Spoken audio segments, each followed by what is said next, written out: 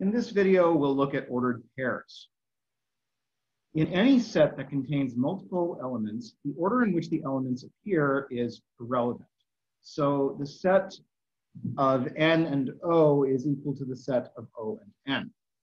But there are many cases where, when two objects are paired, the order is important, which leads to the idea of ordered pairs. When writing ordered pairs, use parentheses. Braces are reserved for writing sets. In the ordered pair AB, A is called the first component and B is called the second component. In general, AB is not equal to BA unless A equals B.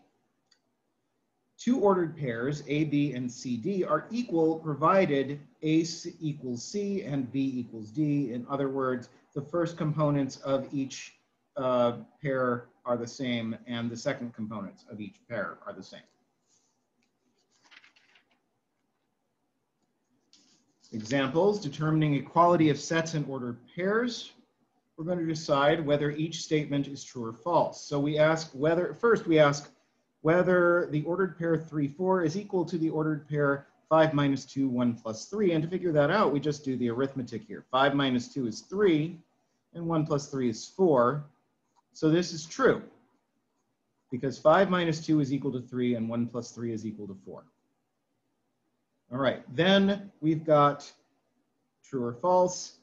The set of 3 and 4 is not equal to the set of 4 and 3, and this is false because we stated before that the order doesn't matter when we're looking at sets. Next, we have the ordered pairs 7, 4 and the ordered pairs 4 and 7, and we're asking, is it true or false that they are equal? And it is false, because order does matter in ordered pairs.